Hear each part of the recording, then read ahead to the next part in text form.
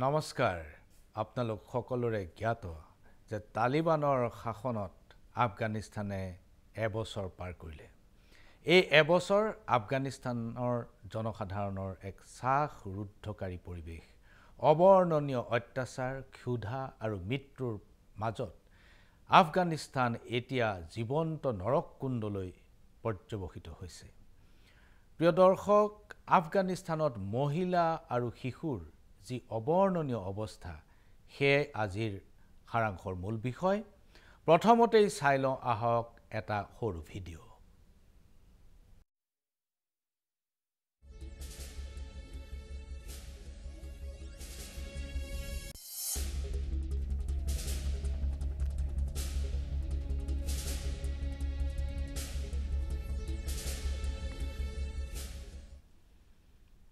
দুখন ছবি দেখিছে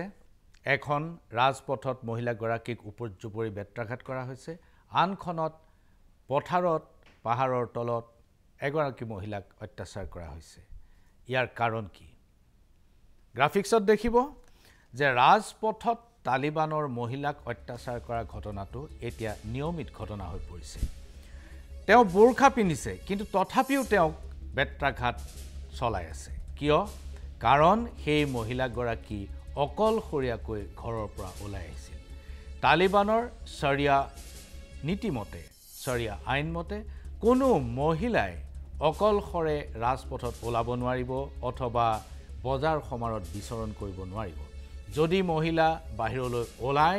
তেনেহলে তেওঁ পুৰুষ সংগী অৰ্থাৎ তেওঁৰ নিকট আত্মীয় তেওঁৰ পুত্ৰ অথবা তেওঁৰ স্বামী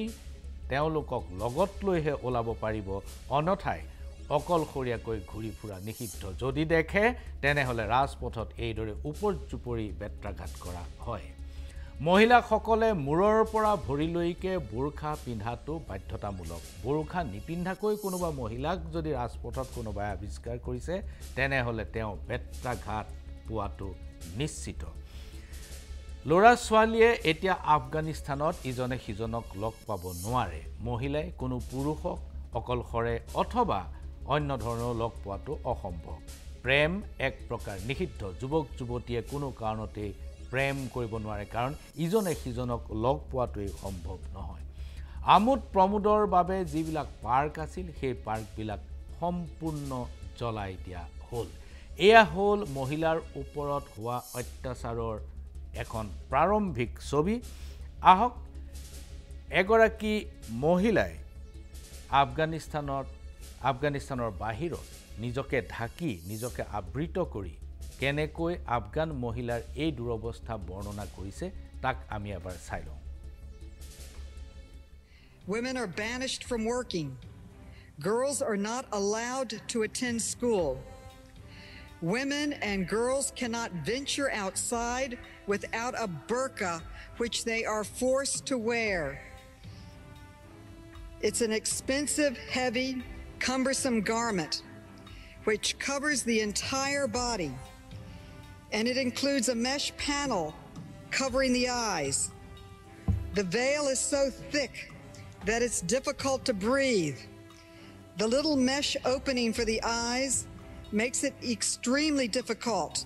to even cross the road. Women must be escorted by a male relative to be allowed to leave their homes. Women are not allowed to seek health care from male doctors, even in emergency situations. Female doctors and nurses are not permitted to work, so women and girls are dying from treatable illnesses. Here আছিল এগৰাকী আফগান মহিলা ইংৰাজী শিক্ষাৰে শিক্ষিত তেওঁ এখন আলোচনা চক্ৰত নিজকে আবৃত কৰি ভাষণ দিছে কাৰণ তালিবানে সেই কথাটো তেওঁৰ মুখখন দেখিলে তেওঁৰ পৰিয়ালৰ ওপৰত অত্যাচাৰ কৰিব পাৰে সেই কাৰণে তেওঁ এইদৰে নিজকে ঢাকি লৈছে আৰু তেওঁ পৃথিৱীক জনাবলৈ চেষ্টা কৰিছে আফগান মহিলাৰ কথা গ্ৰাফিক্সত দেখিব এই মহিলাগৰাকীয়ে কি কৈছে মহিলাগৰাকীয়ে কৈছে যে আফগানিস্তানৰ কৰ্মস্থলীৰ পৰা 100% মহিলা এতিয়া উধাও হ'ল কৰ্মস্থলীত এগৰাকীও মহিলা নাই এই তালিবানী শাসনৰ আগলৈকে মহিলা কৰ্মচাৰীৰ সংখ্যা আছিল 48,000ৰো অধিক কিন্তু আজিৰ তাৰিখত গোটে আফগানিস্তানত এগৰাকীও মহিলা কৰ্মচাৰী পাবলৈ নাই কাৰণ মহিলাই কাম কৰাটো নিষিদ্ধ স্কুল কলেজবিলাকত এতিয়া ছাত্ৰী দেখা নাযায় ছাত্ৰীক কেৱল মাত্ৰ ষষ্ঠ শ্ৰেণীলৈকে ক্লাছ 6লৈকে পঢ়িবলৈ দিয়া হয় তাকো ল'ৰাৰ পৰা বেলেগে পঢ়িবলৈ দিয়া হয় তেওঁলোকো বোৰখাৰে আবৃত্ত হৈ থাকে এই ছোৱালীবিলাক ষষ্ঠ শ্ৰেণী উত্তীৰ্ণ হোৱাৰ পিছত তেওঁলোকৰ শিক্ষা সম্পূৰ্ণ নিশেষ তেওঁলোকৰ আৰু ভৱিষ্যত অন্ধকাৰ বোৰখা পিন্ধাটো সম্পূৰ্ণ বাধ্যতামূলক মই আগতেই কৈছো মহিলাগৰাকীয়ে কৈছে যে বোৰখা সাজটো অতি খৰচী আৰু অসুবিধাজনক এটো পিন্ধি ফুৰি ঘূৰি ফুৰিবলৈ বৰ অসুবিধা বোৰখাবোৰ বৰ ডাঠ আৰু গধুৰ মহিলাগৰাকীয়ে কৈছে আৰু চকু দুটাৰ স্থানত সৰু সৰু দুটা ৰন্ধ্ৰ থাকে এই ৰন্ধ্ৰ দুটাৰে আসলতে ভালকৈ দেখা নাপায় ভালকৈ নেদেখি আৰু উশাহ লোৱাত যথেষ্ট কষ্ট হয় আনকি ৰাস্তা পাৰ হওঁতে মহিলাসকলৰ প্ৰচণ্ড অসুবিধা হয় কাৰণ এই চকুৰ থকা ৰন্ধ্ৰকেইটাই ভালকৈ ৰাস্তাটোৰ দুয়োকাষ চোৱাত বাধা দিয়ে মহিলাৰ যদি অসুখ হয় তেনেহলে তেওঁ পুৰুষ ডাক্তৰৰ কাষ চাপিব নোৱাৰে তেওঁ পুৰুষ ডাক্তৰৰ লগত কনসাল্ট কৰিব নোৱাৰে পুৰুষ ডাক্তৰৰ চেম্বাৰত যাব নোৱাৰে আনহাতে মহিলা ডাক্তৰ আৰু নাৰ্ছক কাম কৰাৰ পৰা বিৰত ৰখা হৈছে যাৰ ফলত বহু সংখ্যক মহিলাৰ অকাল মৃত্যু হৈছে একমাত্ৰ চিকিৎসাৰ অভাৱত ইয়াতকৈ আৰু ডাঙৰ দুৰ্ভাগ্যজনক পৰিস্থিতি পৃথিৱীত কৰবাত থাকিব পাৰেনে আহক আমি চাওঁ তৃতীয়টো ভিডিঅ' য'ত প্ৰতিবাদ এতিয়াও অব্যাহত আছে Some Afghan women's rights advocates say those changes would have to come from within. I don't want anything from the countries of the world, from the governments, because they will promise, and that promise is never going to take place. And I have seen it. This is the time for the men of Afghanistan to stand next to their women. Don't you think it's about time that these men should stand next to us and ask the government, what do you think you're doing to our women? This is their right. They don't have to cover their faces. As the Taliban focuses on restricting women, the humanitarian crisis worsens. Nearly 20 million people in Afghanistan face acute hunger, the United Nations warned Monday. Food insecurity rising while human rights diminish. আফগানিস্তানত 20 million অৰ্থাৎ 2 কোটি মানুহ এতিয়া অৰ্ধহাৰে অনাহাৰে মৃত্যুৰ ক্ষণ গণিছে United নেশ্যনছে সতৰ্কবাণী শুনাইছে যোৱা মঙ্গলবাৰে আৰু এই যিগৰাকী ভদ্ৰ মহিলাক আপোনালোকে দেখিলে তেওঁ আফগানিস্তানৰ এগৰাকী মানৱ অধিকাৰ কৰ্মী তেওঁ পূৰ্বৰ তালিবান শাসনত আফগানিস্তানৰ পৰা পলাই আমেৰিকাত আশ্ৰয় লৈছিল এতিয়া আফগানিস্তানলৈ পুনৰ ঘূৰি আহিছে ঘূৰি আহি তেওঁ মহিলাসকলক সংগঠিত কৰাৰ চেষ্টা কৰিছে কিন্তু কেৱল মাত্ৰ কাবুলতহে মাত্ৰ কেইগৰাকীমান মহিলাক সংগঠিত কৰাটো সম্ভৱ হৈছে আফগানিস্তানৰ বাকি অংশত কোনো ধৰণৰ মানৱ অধিকাৰৰ প্ৰতিবাদ আজি আৰু সংগঠিত কৰিব পৰা নাযায় ক্ষুধা আৰু অনিশ্চয়তাই এওঁলোকক সাংঘাতিক ধৰণে পীড়া কৰিছে আহক এই মহিলাগৰাকীয়ে কি কৈছে আমি চাই লওঁ তালিবানী অত্যাচাৰৰ বিৰুদ্ধে আফগান মহিলাৰ প্ৰতিবাদ অব্যাহত আছে মানৱ অধিকাৰ কৰ্মীগৰাকীয়ে আহ্বান জনাইছে যে পুৰুষসকল মহিলাৰ লগত ঐক্যবদ্ধ হওক এইটো কেৱল আহ্বানহে পুৰুষসকলৰ সাহস নাই কাৰণ মহিলাৰ লগত ঐক্যবদ্ধ হৈ সংগ্ৰামত যোৱা ৰাজপথত ওলালে গুলি খোৱাটো একেবাৰে নিশ্চিত মহিলাই বোৰখা পিন্ধিব নিপিন্ধিব সেইটো নিজা বিচাৰ কোনো মহিলাক বাধ্য কৰিব নোৱাৰে এই প্ৰতিবাদ আফগানিস্তানৰ ভিতৰৰ পৰা আহিব লাগিব কোনো বিদেশী শক্তিয়ে আমাক এই ক্ষেত্ৰত সহায় নকৰে দেখত এতিয়া 2 কোটি মানুহে অৰ্ধাহাৰ অনাহাৰত কটাইছে জনগণে দুবেলা দুসাজৰ কথাই ভাবিব নে জীৱনটো যেনে তেনে ৰক্ষাৰ কথাই ভাবিব ভাত কাপোৰ আৰু জীৱনৰ সুৰক্ষাৰ চিন্তাত এইবোৰ অধিকাৰ কথা আদি কথাবিলাক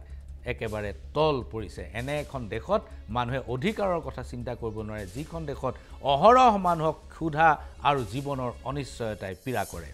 প্ৰিয় দৰ্শক আহক আমি চাওঁ পঞ্চমটো ভিডিঅ' কেনেকৈ আফগানিস্তানৰ মানুহে কিডনি বিক্ৰী কৰি জীৱন নিৰ্বাহ কৰিছে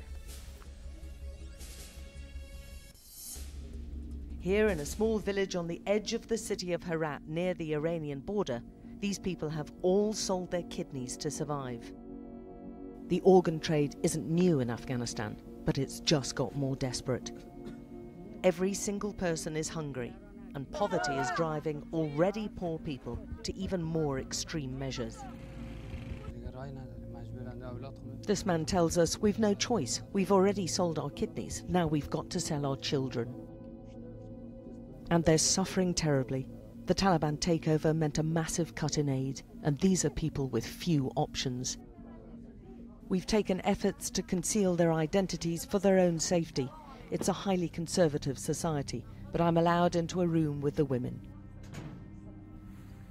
They agree to me filming their scars, some just a few months old. The women have sold their kidneys for less than the men, around $1,500 an organ.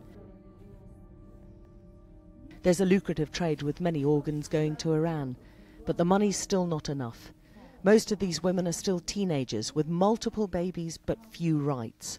And now they're being forced to sell their children so they all have a better chance of survival. It is a tragic situation and one they see no quick end to. There's a lot of women there who've sold their kidneys and now thinking of the last option, which is selling their children too.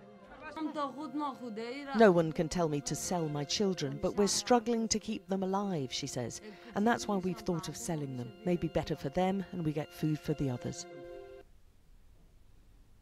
এক অসহনীয় অবৰ্ণনীয় পৰিস্থিতি মহিলা পুৰুষ সকলোৱে নিজৰ kidney বিক্ৰী কৰি চলি আছে কেৱল মাত্ৰ জীৱনটো চলি থকাৰ বাবে মাত্ৰ কেইটামান দিন চলিব এই গোটেই ভিডিঅ'টোত কি কোৱা হৈছে এবাৰ শুনোৱা হওক যে হিৰাত প্ৰদেশ আফগানিস্তানৰ হিৰাত প্ৰদেশৰ এখন গাঁও এই হিৰাত প্ৰদেশখন ইৰানৰ সমীপৱৰ্তী এই গাঁওখনো ইৰান আৰু আফগানিস্তানৰ সীমান্তৱৰ্তী ইয়াত প্ৰায় সকলো মানুহেই কিডনি বিক্ৰী কৰিলে এই গাঁওখনৰ যিখন গাঁৱত এই সাংবাদিকগৰাকী গৈছে এই গাঁওখনৰ সকলো মানুহেই কিডনি বিক্ৰী কৰিলে কেৱল দুসাজ যোগাৰ কৰিবৰ বাবে নিয়মিত চলি আছে কিডনি বিক্ৰীৰ ঘটনা এইটো এটা ট্ৰেড এই লুক্ৰেটিভ ট্ৰেডটো এই বেপাৰটো এই হিৰাত প্ৰদেশখন চানি ধৰিছে প্ৰতিটো কিডনি মাৰ্কিন ডলাৰ $1,500 বিক্ৰী হয় অৰ্থাৎ ভাৰতীয় হিচাপত এটা কিডনিৰ দাম 1,15,000 টকা কিডনি বিক্ৰী হয় 1,15,000 টকাত আৰু 1,15,000 টকাৰে এটা পৰিয়াল কিমান দিন চলিব পাৰে কাৰণ এতিয়া আফগানিস্তানত বজাৰ বুলিবলৈ একো নাই কেৱল এনজিঅ'ৰ সাহায্য আৰু ইউনাইটেড নেশ্যনছৰ সাহায্যত চলি আছে কোনো ধৰণৰ আমদানি এই দেশখনলৈ নাই এতেকে 1.5 লাখ বা 1,15,000 টকাৰে এটা পৰিয়াল কিমান দিনলৈকে চলিব পাৰে যেতিয়া কিডনি বিক্ৰী কৰি পোৱা ধন শেষ হৈ যায় তাৰ পিছৰ পৰা আৰম্ভ হয় এটা নতুন বিকল্প হেতু হৈছে সন্তান বিক্ৰী এই মানুহগৰাকী অকমান শেষৰ ফালে আপোনালোকে যি গৰাকী মহিলাক দেখিলে তেওঁ কৈছে আমাৰ হাতত কোনো বিকল্প নাই সন্তানটো বিক্ৰী কৰি দিলে আমিও জীয়াই থাকিম আৰু হিও জীয়াই থাকিব যদি বিক্ৰী নকৰো দুইটা একেলগে মৰিম ইয়াতকৈ আৰু দুৰ্ভাগ্যজনক পৰিস্থিতি পৃথিৱীত কৰবাত হৈছে বুলি মোৰ মনে নধৰে আহক ষষ্ঠ ভিডিঅ'টোত আমি চাওঁ বদগিজ ৰাজ্যখনত কি হৈছে বদগিজ নামৰ এখন ৰাজ্য আছে আফগানিস্তানৰ আটাইতকৈ দুখীয়া প্ৰদেশ এই ৰাজ্যখনত কি হৈছে এবাৰ চকু ফুৰাওঁ আহক We traveled to the country's poorest province, Badghis, and the village of Kala-e-Sharq. This dire economic situation has also meant many more young girls, some only babies or toddlers, are being sold into early marriage to other richer families. 5 years old, 7 years, 9 years, 6 years old. These are girls already sold into marriage, many too young to even know their own ages. 8 years, they're often prompted by their guardians. 6 years, the husbands they'll go to are a decade or more older. The last to talk is 5 years old. The youngest, in her father's arms, is a 7-month-old baby given in lieu of medical bills. The girls have no say. There's not enough room in the tent for all the parents who want to show us their young daughters they've sold. We don't want to sell them, she says, but we're poor and we have to eat. That's what we're told time and again, and in this remote village it was hard to find anyone who hadn't sold their little girls, as payment in kind, to settle debts or just to buy food. আমি দুখীয়া আৰু সেই কাৰণে দুবেলা দুসাজ খাবৰ কাৰণে আমি সন্তানবোৰ বিক্ৰী কৰিব লগা অৱস্থাত পৰিছে এই বদগিজ গোটেই ৰাজ্যখনত প্ৰায় সকলো মানুহে সন্তান বিক্ৰীৰ ওপৰত চলি আছে এই সাংবাদিকগৰাকীয়ে কি কৈছে আমি এবাৰ গ্ৰাফিক্সত চাওঁ যে আফগানিস্তানৰ আটাইতকৈ দুখীয়া ৰাজ্য হৈছে বদগিজ ৰাজ্যখনত প্ৰায় প্ৰতি ঘৰ মানুহে নিজ সন্তান বিক্ৰী কৰিছে বিক্ৰী হৈছে 5 বছৰ 6 বছৰ 7 বছৰ 8 বছৰৰ পৰা 14 বছৰ পৰ্যন্ত বয়সৰ ছোৱালী ধনী মানুহবিলাকে ছোৱালীবিলাক সৰুতেই কিনি ৰাখে লগত লৈ না যায় নিজৰ ঘৰলৈ লৈ না যায় ছোৱালী যেতিয়া গাভৰু হ'ব ডাঙৰ হ'ব তেতিয়া সেই ছোৱালীৰ মালিকজনে আহি দেউতাকৰ পৰা ছোৱালীজনী লৈ যায় এতিয়া কেৱল মাত্ৰ বুকিং কৰি থয় এয়া হৈছে আফগানিস্তানৰ বদগিজ ৰাজ্যৰ পৰিস্থিতি সন্তান সম্ভৱা ছোৱালীৰ বয়সৰ কোনো হিচাপ নাই 15 বছৰীয়া ছোৱালীও সন্তান জন্ম দিব লগা অৱস্থাত পৰিছে 14 বছৰীয়া ছোৱালী কাৰোবাই বিক্ৰী কৰি দিছে বিয়া পাতিছে 15 বছৰত সন্তান সম্ভৱা হৈছে আৰু তেওঁ কি অৱস্থাত সন্তান প্ৰসৱ কৰিছে সেই কথা মই পিছলৈ আহিম কেৱল মাত্ৰ ভাত কাপোৰ কেইদিনমান আৰু অধিক জীয়াই থকাৰ তাৰণাতে এনেকৈ কণ কণ ছোৱালীবিলাকক বিক্ৰী কৰি দিছে আফগানিস্তানৰ বহু নাগৰিকে কাৰণ দেশখনত এতিয়া চূড়ান্ত অনিশ্চয়তা ধৰ্মীয় শাসনৰ আচল স্বৰূপটো এতিয়া সকলোৱে বুজি পাইছে আহক আমি চাওঁ সপ্তমটো ভিডিঅ' এটা সৰু পৰিয়ালৰ অৱস্থা Some of the villagers are now living in tents after an earthquake a few days earlier, which has reduced to rubble what little they had. You can see all the houses fallen down, all the exterior walls have fallen down. These people were struggling before, but nearly 6 months after the Taliban took control, the country's economy is collapsing. And those like Gulsha, who thought life couldn't get any harder, are telling us it can and just has. She sold her 2-year-old girl, Satera, who she was still breastfeeding. Her family was so desperate.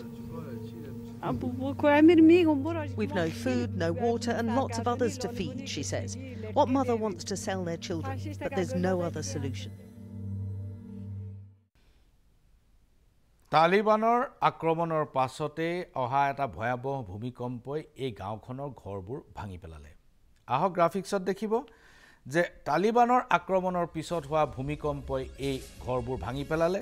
এনেদৰে ঘৰ প্ৰতি বছৰে ভাঙে কাৰণ এইবোৰ সব বোকাৰ ঘৰ মাটিৰ ঘৰ গতিকে এইবোৰ তেওঁলোকে নিয়মিতভাৱে বছৰি বছৰি এইবোৰ মেৰামতি কৰি লয় কিন্তু তালিবানৰ আক্ৰমণৰ পিছত এওঁলোকে ঘৰবোৰ মেৰামতি কৰিব পৰা নাই কিহৰ কাৰণে এওঁলোকৰ হাতত পইচা নাই অৰ্থৰ অভাৱ এওঁলোকৰ বিক্ৰী কৰিবলৈ একো নাই উপাৰ্জনৰ পথো একো নাই এনেকুৱা অৱস্থাত এই পৰিয়ালটোৱে আটাইবোৰ সন্তান বিক্ৰী কৰিলে অন্তিম সন্তানটো এই মাকে কোলাত লৈ আছে 2 বছৰীয়া সন্তানটো ইতিমধ্যে বিক্ৰী হৈ গৈছে এতিয়াও এই 2 বছৰীয়া সন্তানটোৱে মাকৰ গাখীৰ খায়ে আছে এদিন এই সন্তানটো ডাঙৰ হ'ব আৰু ইতিমধ্যে তাৰ মালিকক যাক বিক্ৰী কৰা হৈছে তেওঁ আহি কিছু দিনৰ পাছত লৈ যাব তাৎপৰ্যপূৰ্ণ কথা এই সন্তানটো বিক্ৰী কৰাৰ পিছত কিন্তু এওঁলোকৰ বিক্ৰী কৰিবলৈ আৰু একো নাই সেইখিনি টকাৰে তেওঁলোক যিমান দিন চলিব তেতিয়ালৈকেহে চলিব পাৰিব তাৰ পাছত তেওঁলোকৰ জীৱন আৰু একোৱেই তেওঁলোকৰ জীৱনৰ কোনো নিশ্চয়তা নাই কোনো সুৰক্ষা নাই আহক চাওঁ অষ্টমটো video' They're cramming babies onto beds in the province's main hospital. In some wards, it's standing room only. She's already lost 2 other children. Now Rizma's youngest is only just clinging to mum. Kadia has a range of complications, all of them normally treated easily. But these are not normal times in a country where little is functioning normally right now. The baby has pneumonia, measles, a fever, and at the root of it all, poverty and little food. Later the same night after filming this, Kadia succumbed. Afghanistan's babies are dying at a shockingly high rate. যিগৰাকী মহিলাক দেখিলে তেওঁ 2টা সন্তানৰ ইতিমধ্যে মৃত্যু হৈছে আৰু যিকিটা জীয়াই আছিল তেওঁ বিক্ৰী কৰি দিছে আহক গ্ৰাফিক্সত দেখিব এইগৰাকী মহিলাই আটাইবোৰ সন্তান বিক্ৰী কৰিলে আৰু যিবোৰ সন্তান বিক্ৰী হোৱা নাছিল তেওঁলোকৰ মৃত্যু হ'ল 2টা সন্তানৰ মৃত্যু হ'ল কাৰণ আফগানিস্তানত এতিয়া চিকিৎসাৰ অভাৱত মৃত্যু হোৱাটো একেবাৰে নিয়মিত ঘটনা এই অন্তিম সন্তান যিটো জীয়াই আছে সেইটোৱে মহিলাগৰাকীৰ শেষ ভৰসা এই সন্তানটো বিক্ৰী কৰিলে মহিলাগৰাকী কিছু দিনলৈ জীয়াই থাকিব অথবা তেওঁ বাচি থাকিব তাৰ বাবে তেওঁ মানসিকভাৱে সাজু হৈছিল কিন্তু এই মুহূৰ্তত শিশুটিৰ নিউমোনিয়া হৰুৱাই আৰু লগত প্ৰচণ্ড জ্বৰ গতিকে আগতে দুটা শিশুৰ মৃত্যুৰ অভিজ্ঞতা তেওঁৰ হৈ গৈছে তেওঁ নিশ্চিত নহয় যে এই শিশুটো বাচিবনে নাবাচিব যদি শিশুটোৰ মৃত্যু হয় তেনেহলে বিক্ৰিটো বন্ধ হৈ যাব আৰু তেওঁৰো মৃত্যু একেবাৰে নিশ্চিত হৈ পৰিব যদি জীয়াই থাকে শিশুটো বিক্ৰি হ'ব আৰু যদি মৃত্যু হয় তেন্তে মাকৰো মৃত্যু তিল মৃত্যুৰ সংবাদ সকলোৱে পাবলৈ সাজু থাকিব লাগিব প্ৰিয় দৰ্শক আহক আমি চাওঁ নৱম ভিডিঅ'টো In the maternity wards, Samaya and the other teenage mothers edged towards labour filled with fear. Like Asya, she was sold into marriage at 14.